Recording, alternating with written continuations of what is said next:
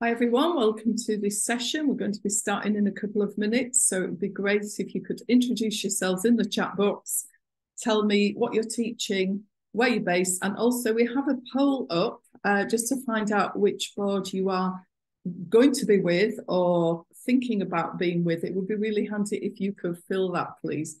That's great, thank you. And in the chat box, if you could just tell me where you're based, please. So if you've just joined, welcome. My name is Juliet Park. We're going to start in a couple of minutes. We have a chat box open for you to fill in where you're based, what language you teach, say a good hello, whereabouts are you? And then if you could fill the poll in, please, this would be really helpful. Thank you. And while we're waiting, I'm Juliet Park. I'm from West Yorkshire. I'm actually in the Lake District at the moment. And we're up here to do a bit of hiking with the fantastic weather, which hopefully you're experiencing wherever you are as well. People from all over, that's great. Thank you for that.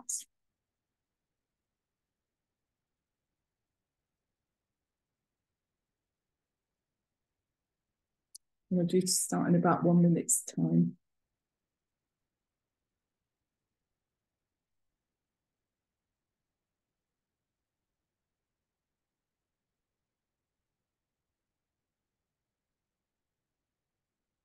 Be frightened to fill in the chat box, please.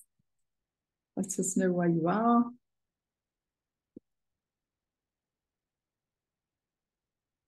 If you've just joined, please fill in the poll.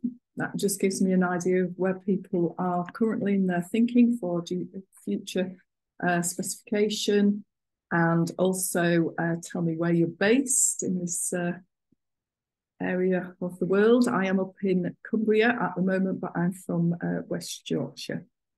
Okay, so we're going to get going, and I hope you find this interesting. So just a quick explanation of me and who I am and what I'm hoping to do in this session today. So my name is Juliet Park. I'm a Director of Languages in West Yorkshire. I look after schools in the area, mostly secondary. We do have some primary as well. I also work for AQA, and I was involved, or have been over the last couple of years, in the teacher panel. And we've also done some trialling of the specification and the new exam style in our school, testing it on our year 11s just over a year ago to give feedback. So I'm also involved at the moment in the preparing to teach, the AQA sessions that have been around in the last couple of months.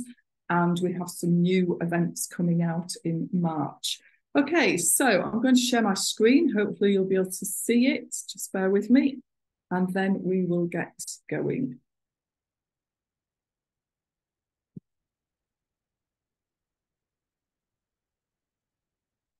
Just bear with me a second while I open everything up, make sure I've got everything in front of me.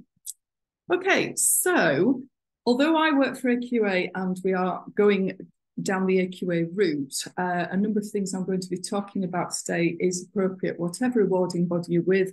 And a lot of the specification is based on the DFE recommendations of qual requirements. So although there are differences between the schemes of work, there are also some similarities. So some of the activities, the thought process we are going through is equivalent to everyone. It doesn't really matter, with those things about which awarding body you're going to be going with. So before we start, a little jargon buster activity. I'd like you to just have a look at those phrases which appear in the specification. So in the AQA specification, we have 3 phrases there that have caused confusion with some of my colleagues. Can you tell me in the chat box what you think those phrases mean? If you don't know, just tell me you don't know. So what do we think those phrases mean? Give you 20 seconds to have a think about it.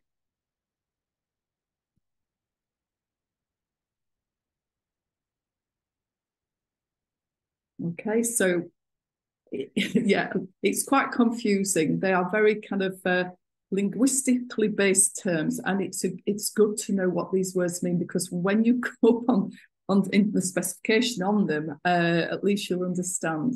So these phrases come up in the grammar section, they come up in the verb section, and I'm going to reveal what each of them mean, because they do have a bearing on what we're going to be teaching. So inflectional morphology means changes to existing word formats. That, in our terms, is conjugation. So it's verb conjugation. By the way, these are AQA phrases. They have come, obviously, from Department of Education, from the research that was done and the recommendations. Now, derivational morphology, okay, is where you create a new word from a base word. And this is particularly relevant in the reading paper. Okay, so the government are wanting children to be able to work out the meaning of a new word based on a base word, such as rapide, rapidement. So where you've got, for example, an adjective and you're turning it into an adverb. Periphrastic future expression, what a mouthful. We know it as the near future. So all it is where you're taking two words as opposed to inflecting a word. So instead of j'irai, I will go, you're changing je vais to je vais jouer. So it's using two words as opposed to one. So those are quite useful to know, especially when you start to look into the specification.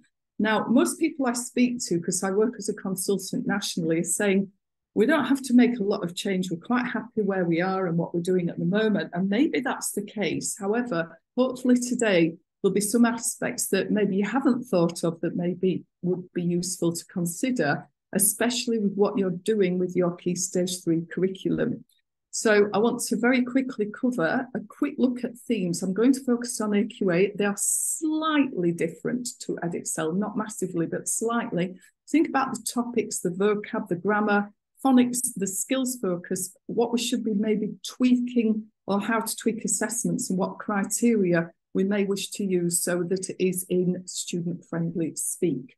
So these are the AQA, okay, themes, and the main difference is around one aspect with Edexcel, but we'll just have a look quickly.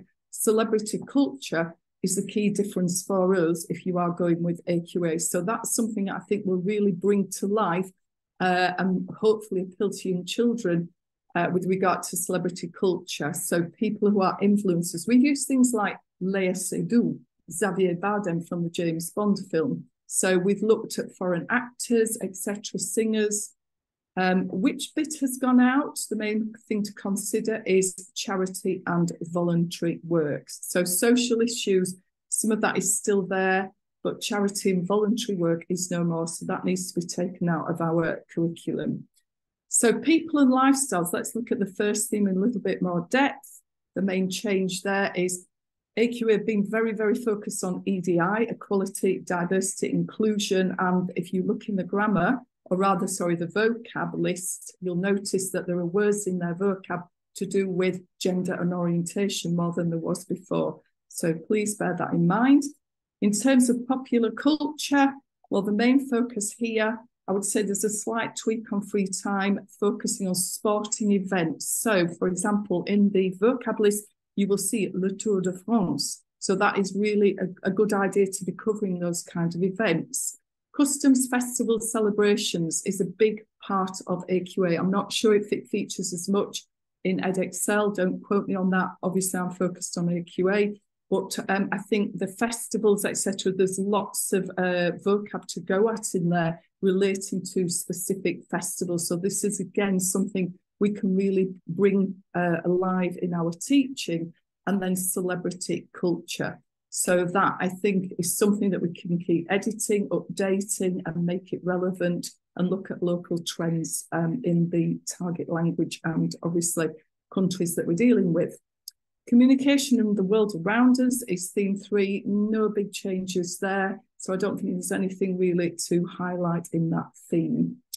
Now, it's really worth looking carefully at the vocabulary list, because we know there's 1,200 for foundation tier, 1,700 for higher. It's very important to look at the multi-word phrases. They appear as a separate section in the specification. and also be mindful of the cultural items, such as the ones you can see on screen. Now, you may be aware that AQA have a Excel spreadsheet, and you can use this to search and maybe compare and contrast some of the vocabulary you were teaching. What we've done is try to strip out things that we really don't need and really make sure we're covering what we do need. So when you use this spreadsheet, it's worth looking at the theme, the topic that you may be teaching, but also consider the cultural vocabulary, the general vocabulary, and the multi-word phrases. Now, the way it works is you can search a long list, or you can break it down into those components, such as adjective, adverb, cultural item, etc.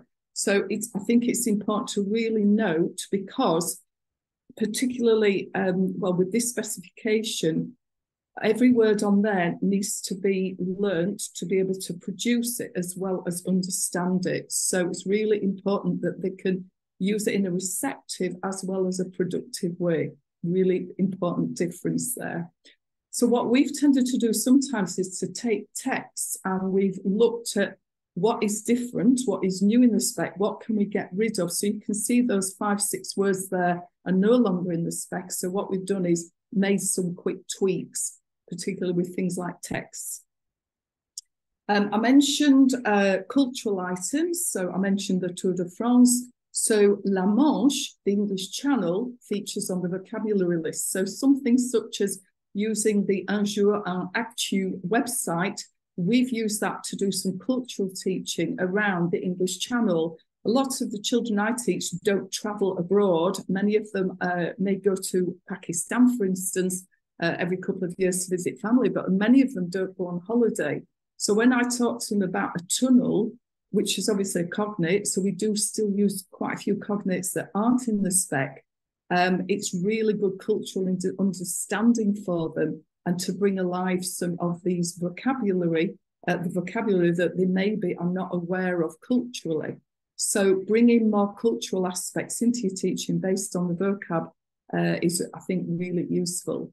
This is another one. So King's Day, 6th of January, is something that features on the list. The only words that are not from the spec are the word Jesus and pastel, but we're only talking 2 words there. So that actually was modified from something that previously existed. So we're tweaking the vocabulary covered in our texts.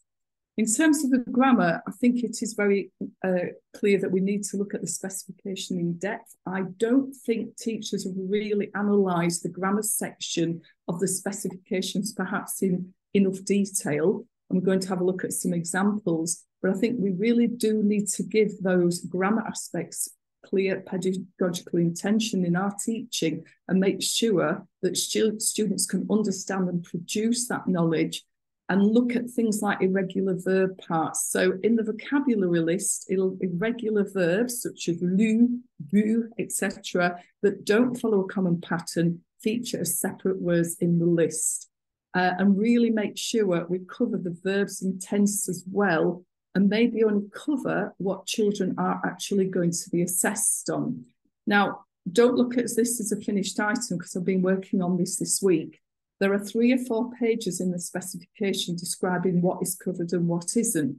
So, for example, reflexive verbs for foundation level, children only need to learn the first, second, and third person singular, not the full conjugation. And so we then need to question, well, do we need to cover the new, vous, etc.? Yes, for higher tier, but not for foundation. We also have what we call anchor verbs. Again, these were set by the recommendations from the DFE.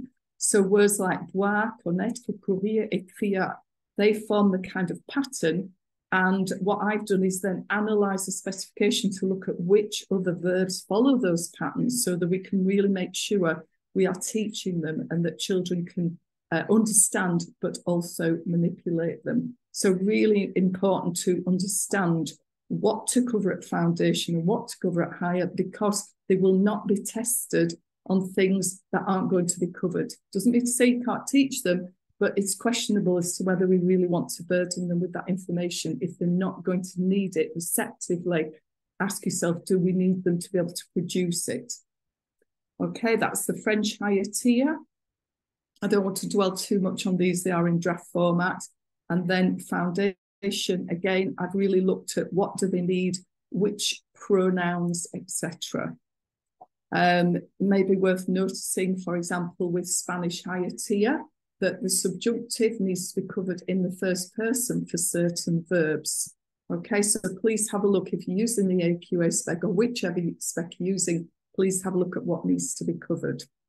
Okay, so in terms of phonics, you may have seen in the specification that the sounds symbol correspondence, SSC, which we sometimes use in place of the word phonics, are listed, and these are what would be tested, for example, in the reading aloud section of the speaking, okay? So you can see there that we've got a number of key sounds, and then what's nice is 2 examples are given, so you're clear in your own mind what that sound sounds like and what you maybe need to be focused on in lessons. So those are the French ones, those are the German ones. Again, they're listed in an appendix at the back of the specification. And I like the fact that we do have examples. And then there are the Spanish ones. Okay, so that gives you a flavour for what is included in terms of phonics. We can expect that the children will be tested on those sounds. Okay, so it's important to be thinking about how you're going to build these in, and how you're going to teach them, how you're going to test them, how you're going to assess them. And we'll have a look at some ideas later. So that's the phonics section. Okay, so thinking about replanning our scheme of work, the way we're going about it may give you food for thought. It might be in more depth than what you're doing in your schools, or it might be that you're quite happy with your scheme and you're not doing many changes. But the more we've looked into it, the more we think some more detailed planning needs to take place. So I'm going to go through some examples of our thought process and how we are working, let's say, more collaboratively across our trust. So I'm just going to take, for example, our Year 9 module, which happens to be on school. So we've looked at the specification, we've looked at what children might be tested on, and the kind of, if you like, subtopics within the topic of school. So we know we want our children to be able to talk about their favourite subjects, least favourite subjects, that they may want to talk about homework, school rules, etc. There's nothing unusual there. It's very much like we were covering before. So what we've first of all done is to create, you could call it a knowledge organizer, a content mat, and we've really tried to break it down into either grammatical categories or sort of, if you like, subtopics. Now, what's interesting is that when you go down the specification, not every word is in there that you would expect to see, because the awarding bodies are limited in how much they can cover. So this is where you need to make perhaps a decision on what extra words you wish to teach. We're trying to not add too many. What we've done is really analysed and thought, what do children need that isn't there that is probably relevant? So, for example, this knowledge organiser, or content mat as we call them, includes most things that are in the spec, but I'll give you an example of here. Okay, so the word uniform and trousers is in the specification, but those that I've starred are not. And it might be that children do want to use that vocabulary when describing their school uniform or even their favourite clothing. So this is where we've added some extra words, but we've been careful not to add too many. So it's worth doing a little bit of analysis to make sure you're covering what is needed, but also what extra can you get away with adding without overloading them with too much extra vocabulary, which of course is not going to be tested in the exam papers. What we've then done is to create some medium-term plans. Now, I wouldn't say we're teaching any differently in the, if you like, topics. Obviously, we've stripped out things like volunteering, which we didn't cover in great depth anyway at Key Stage 3, but we certainly won't be covering it now. So we're sticking very much with the same topics, even the same topic order and sequence. And of course, The grammar doesn't change, but we've been a little bit more, if you like, focused on what we do need to cover and assess and check throughout each topic area. So we've planned the lesson focus over a series of weeks. We then look at a phoneme each week, each lesson. What are we going to cover? We look at the key vocabulary and phrases. Now you can see there that there are 3 different colours appearing. So if it's in black, it's because it hasn't been seen before. If it's in orange, it's been seen once in a previous module. And if it's in red, we know that we've taught it more than once. And it just helps us structure how we are ensuring that that vocabulary that is absolutely essential is being covered. Then we've got the grammar focus, and then we have got out of school learning, independent learning. So if you like, the sound, spelling, correspondence, the vocabulary and the grammar, as we know, are the 3 pillars of language learning. So we always really look at those in depth for every lesson. So not hugely different from what we were doing, but perhaps a little bit more focused on those 3 elements.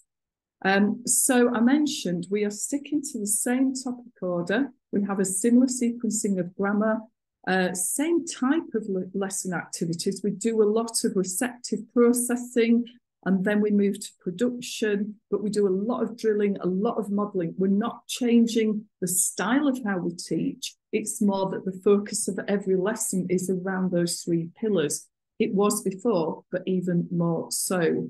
Sometimes we've changed as I say, the actual sequence in a lesson, not the sequence of the receptive to the productive, but the particular focus points, the key components.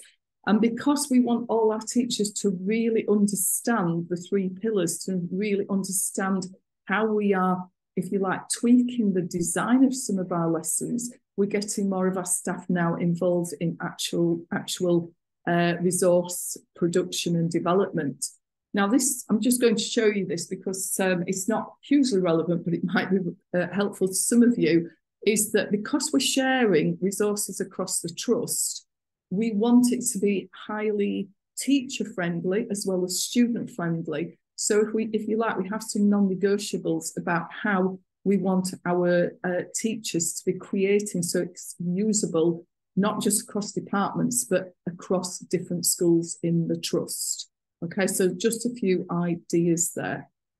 Now, one thing we always do is a do now. Obviously, these can be drafted in different formats, that can be described in different ways. But what we're trying to do is every lesson to focus on the 3 pillars, the phonics, the vocabulary, the grammar. So you can see this is just one example. Doesn't necessarily have to be this layout, but we have a rule that we want our learners to really remember that sound spelling is crucial, it's very essential, that we want to recap vocabulary learnt in the previous lesson, and we want them to think about a different type of grammar element. So section 3 could be all sorts of things. It could be a verb gap fill. It could be, for example, as you can see here, possessives. It could be what word would come next. So the grammar section, we do quite a few different types of little grammar chunks there. And then we put a translation in. And we have a rule that we only give students about 5 minutes to do this maximum, and then we have a couple of minutes to go through it. But what that does is revisit previous things that have been learned and to just quickly go through and recap. So that's how we focus on a starter activity. The bits at the bottom are just for the quick learners if they want to go and do anything different. When we do the phonics section, we won't always cover words that they have seen before. Some of them are, but some of them would be new. So, for example, we've just done transport with year 8s. They won't have seen the word bois, wood, yet. But what we want them to do is to be able to see that if they come across an unknown word, they can manage to say it and thinking out loud in their heads how it would sound. So they just highlight, and then we pick students to actually read them out, even those that are unknown words. Now, we don't just go for any random unknown words. We make sure they're words that they're going to be covering at some future point that have come from this specification.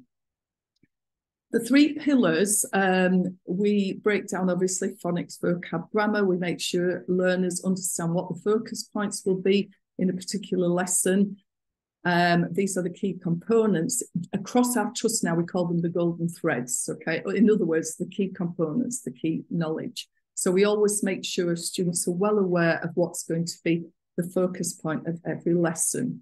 So if we just have a look at phonics, I showed you earlier the specification and the screenshots of French, German, Spanish.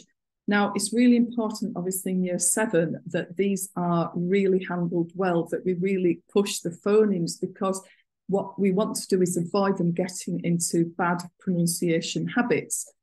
Now, not every phoneme is as important as each other, because some of them cause more issues than others. So the ones on the screen, for example, are the ones that we really do need learners to understand. So these are the ones that we are particularly going to push and that will feature more regularly starting in year 7.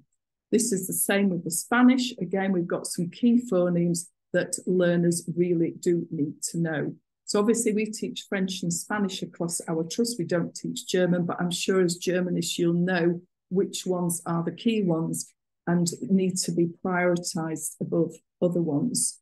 So just a quick idea of how we might approach phonics teaching. Sometimes it's explicit, sometimes we just would do a phonics discussion based on if we hear a bad pronunciation and think it's worth trialling. So we do some explicit, but not necessarily every single lesson. But for example, you can see here that most of those words have got the ON sound. And again, we are not just covering words that they have used or are using in this particular module. So we'll bring others in. And obviously we will read them out and then we will get the students to pronounce, and then we'll pick learners in the class to say them again. So every week, I would say, there is a particular phoneme that we're focusing on. This one would be where, for example, with our year 8s, they've been learning about silent letters, but also what we're trying to do is to get them to think about the silent ending T, but the AN sound. So sometimes we may have phonemes that are very similar and they've got to choose which one it is. Sometimes it might be two very different ones. It depends on what we've been covering. So those would be particular task types. And then again, you've got another, is it the E sound? Is it the E accent? Which is something, you know, that learners really do struggle with. So je regarde, je regardais. Or could it be j'aime regarder? Could it be ER? Could it be E accent? So sometimes it's good to build in grammar practice as well as the sound spelling link. So you can combine activities to hit 2 birds with 1 stone, i.e. phoneme and grammar practice. So that's just a couple of quick ideas. Now, vocabulary we know is very prescriptive now. We know students need to be able to use the vocabulary and recognise it in the exams. So what we often do is we do some vocabulary drills, but we get children to learn in pairs, and we often get them to practice comment dit-on, how do you say?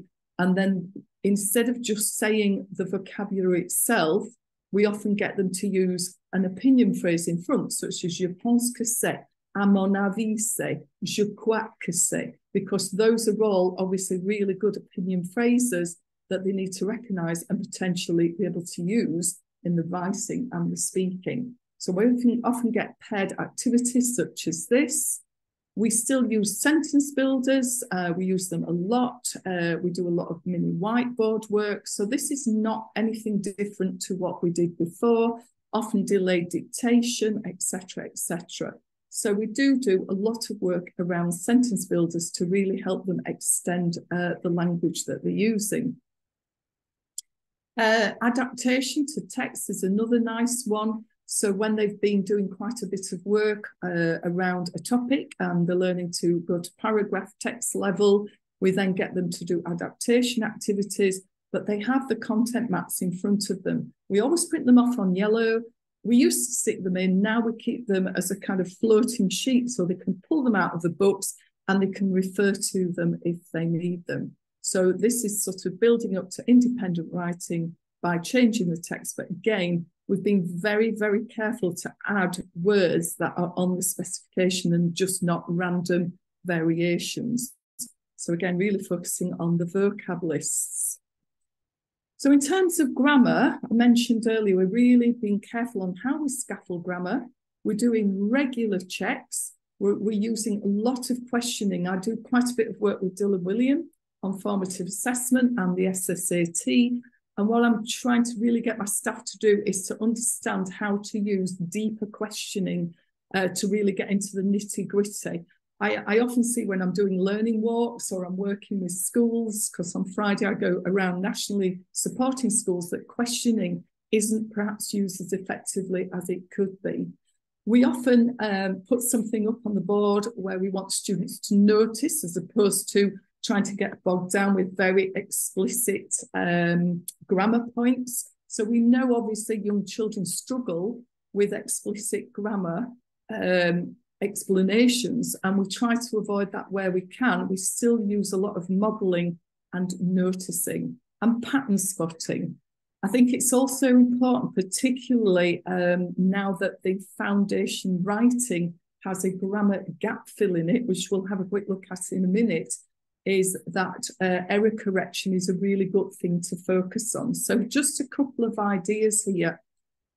So it could be, and you remember my do now task with the third section on grammar, so it could be a class activity or a quick do now to just remind them of the key things where students go wrong, such as the wrong auxiliary, the wrong verb ending, particularly with things like fui and fue in Spanish, so confusing for some students, even adjectival endings. So little things like that, if they're doing regularly at the beginning of every lesson, it's just constantly reminding them about where they may make errors, or it just could simply be a gap fill. So really focusing on common misconceptions, focusing on verb endings, adjectival endings. Hopefully, by the time they get to year 10, they're going to be reducing the number of errors they make. I do this at the end of every piece of writing, particularly with GCSE. I'm sure many of you do. We're trying to go through every single grammar points with every single learner that they got wrong. Can be quite time consuming. We are very big on live marking in our school. And that means that when we're circulating, and I see a lot of teachers not doing it effectively enough, because I think often teachers circulate to try and make sure kids are on task and doing what they should be doing. But the problem is there's a lot of wasted time where if you were going around with your red or green pen, you could be live marking and having quick discussions with children. So when you look through our books, there's a lot of correction coding, a lot of highlighting with highlighters, and children are acting on that feedback in the lesson. It really does cut down the level of marking we're doing. So after a piece of, say, GCSE writing, we pull up what we feel are the most common errors, and we get all the learners to make the changes. We discuss the problem, we show the answers, and then they go away and redraft and improve, such as a mock exam, mock writing. So collaborative error analysis, I think, is really good, because more often than not, students do tend to make the same errors. Just recently with our year 7s, we've moved from the I like to he, she likes. And of course, that's quite complex to explain it. So we just may, for example, put this text up and say, can you make sense of it? You may not understand every word. So this is where we don't get bogged down with complex grammar explanations. We will just drill the patterns so they really do absorb it. And we just do lots of, I speak Spanish, you say in English, I say in Spanish, you say in Spanish, etc. And then we might do something like this, where they have to listen to which one I'm saying. Then we would show the answer, and then we would get the children to work out what they meant in English. So you can see there, we've not explained that it is le gusta. We've just drilled over and over again. And I think it's a really effective way of tackling a difficult grammar problem or issue. And then again, we will use sentence builders, mini whiteboards. We do delayed dictation. Sometimes we'll say in Spanish, French, German, etc. Then we would say in English, to really drill over and over again to really get them to memorize the pattern rather than get them too bogged down. And then we will get them to work in pairs. One of them says it in English, one of them say in Spanish, one of them says it in English. So we're just doing lots and lots of drilling and modeling before the learners actually go to produce it and work on their own. You've probably heard of hinge questions. This is a really good thing to check whether a key component has been really understood in the lesson. So it's often done in a multi-choice style. If you go to diagnosticquestioning.com, there are some preset hinge questions under different topics. And I think that would be really handy for people to use if you're short on time and want to know how to draft hinge questions. Sometimes hinge questions aren't designed as well as they could be, but they're there to test a key problem. So when you're designing the answers, you need to think about where might they not understand, for example, a phrase or a grammar point. And this helps you to really work out what learners are not understanding. So this is where you've got a really key component, and you need to make sure the vast majority of your learners have nailed it before you move on. But this then can also be used as doing a bit of extra practice for those that don't quite get the point. Now, I want to touch on assessments now. I want to sort of think in the last 10 minutes about what the key changes are to the GCSE and how this might change the way that we assess our key stage 3 learners. So can you just have a look there? These are the listening assessments. I'm looking again at the AQA spec here, so do check if you're with Edexcel. What is different? So what we're doing now is just looking at the key differences in the assessments that are coming up. Can you see what is no longer there? Something is missing, and we don't need to put this in anymore. Can you see what it is? Let's read down the question types. It's one that really confuses the heck out of children, so they've got rid of it. Yes, I will share my PowerPoint. If you email me, not a problem. I'll show you my email at the end. Okay, so I'm not seeing anything in the chat box. I'll show you what it is. There is now no true, false, not mentioned. That's gone because it was confusing children. So when you're creating your own listening assessments, don't use that one anymore. We don't need it. Dictation, the students will have to read out, they'll hear 4 sentences. There will be 2 unknown words and they will get 3 plays of it. So when you are organising a dictation, those are the things to bear in mind, and you need to include a couple of unknown words outside the spec. But what it's doing, it's testing that sound spelling correspondence. This is an example of a Spanish one. You can see the word huevos and generosa are not in the spec, okay? But by using their knowledge of sound and spelling, hopefully they will be able to write it accurately. And you can see how it's marked. It's divided into sections, and they're given an overall mark. Now, I've created this as a student-friendly version of marking, but this is my way of breaking down the AQA criteria for this section, because I think it will be easier for us to use, but also we can give this then to students. In terms of the reading assessments, remember on the AQA spec, there's a lot of cultural vocabulary in the cultural section and other sections such as customs and festivals. So think about cultural capital, like I showed you with the English Channel, King's Day, etc. What they want to do is go beyond Europe. It won't be Europe-centric. But another thing I want to just have a quick look at is inference tasks. This applies to all awarding bodies, okay? Now, an inference task, sorry, I'm just going to come back to that one in a second. An inference task, I'll just let you have 10 seconds to read that.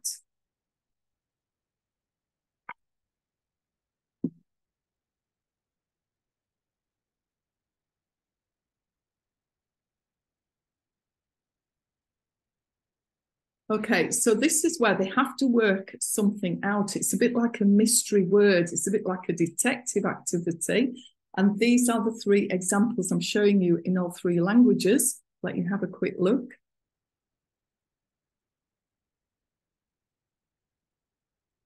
So the word in bold is the word that they may not recognise. It's not on the specification. What they have to do is look at the sentences to try and gauge what this is about. So it's inference, okay? So if we just highlight the key words there, by understanding the word dormir, rêve, musique, choula, fena, mar, they should be able to get the right answer. So a couple of activities you could do is put a noun and a verb together and then get the children to think about what could those words that are in the speech marks, what could they mean? These are obviously not on the spec, but it's a great way to bring something cultural in. And that could be in the do now task. And then if you wanted to go into a bit more depth, you could actually create the exam style sentences. And it's what it's doing, it's training them to use what they know to be able to tackle the question. Okay, very quickly, when you're designing any writing assessments, the photo is now 5 sentences, not 4. The 40 words has gone up to 50 words, but the bullets are all in English, 5 bullets for the 40 word. There are 5 sentences and a grammar gap fill, remember, for foundation. And there are 3 English bullets for the 90 words. They'll always be in the same chronological order in terms of the tense, the time frame. And then on the 90 words, as I've mentioned, 3 bullets. So you will be able to go through this webinar, watch it in more depth afterwards if you want to study this. But a couple of ideas. So that example shows you how learners do need to manipulate those verb patterns, conjugations, to be able to fill, for example, this activity in. That is your foundation grammar gap fill. Looking very quickly at the speaking. So we've got 5 English bullets now, not target language bullets, nor is the context in French, Spanish, German. It will be in English. There is no unknown question. And a key thing to bear in mind is there are no transactional role plays, such as buying things in a shop, going into a museum. In one way, it's a shame because it's highly relevant and meaningful, but AQA have made that decision because a lot of children do not go abroad, or they are not in those type of formal situations, buying things and ordering things. So the role plays are about discussions, conversations between friends. The reading aloud is obviously a new text-based reading activity. There are 4 set questions afterwards. The photo card, there are now 2 instead of 1. And the opening phrase in the target languages tell me about the photos. There is no need to time and be worrying about messing about with a stopwatch. There is just a maximum 9 minutes for foundation, 12 for higher. Now, clearly, the conversation attracts most marks. So you do want to leave enough time for them to really be able to produce good language in the final section. So that's a quick look at the foundation tier roleplay. You can see it's in English. The speaking to, we've mentioned the reading aloud. That is an example of one, so you can see what it looks like. So students might want to do a bit of practice on how they annotate, because they get 15 minutes preparation. And they might want to, for example, cross out or underline silent letters, highlight key phonemes, etc. We've created a student-friendly marking activity there. And I won't go on to the independent learner. I'm just going to go back to the one I wanted to show you earlier. Here we are. So in the reading, there will be some words that they haven't seen before, and they don't need to produce this language, but you can see there how I've taken an adjective or a verb and change it into a noun or an adjective. So something such as this could be very useful as a quick practice activity. And of course, it's a good skill to be able to use. So that is in the reading, and that's that derivational morphology we looked at the beginning. Okay, I'm running out of time. I have 30 seconds left before I get switched off. So very quickly, think carefully about what you do with homework. We do a lot of speaking homework. We're looking now at a lot of verb drills. We're looking more at phonics activities. I can send you more details afterwards, but there is my email, should you wish to get in touch with me, and I'm very happy to share my PowerPoint. Thank you, everyone. We've got 9 seconds left, I think, before it cuts, but I hope that was a useful, if not whistle-stop tour of some of the things we need to bear in mind. Thank you very much, everyone. Thank you.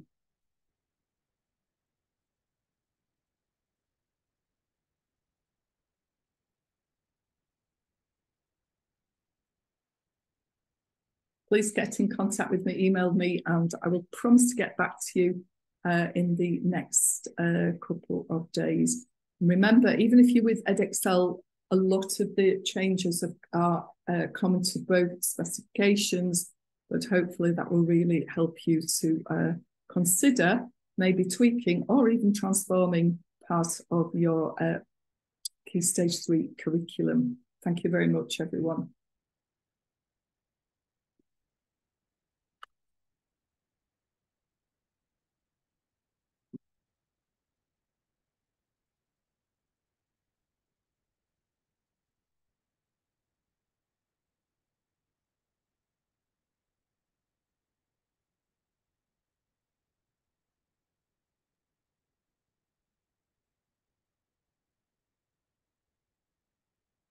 I see emails are coming in already. That's great. And as I say, I will share anything that I presented today if it's of any use to you.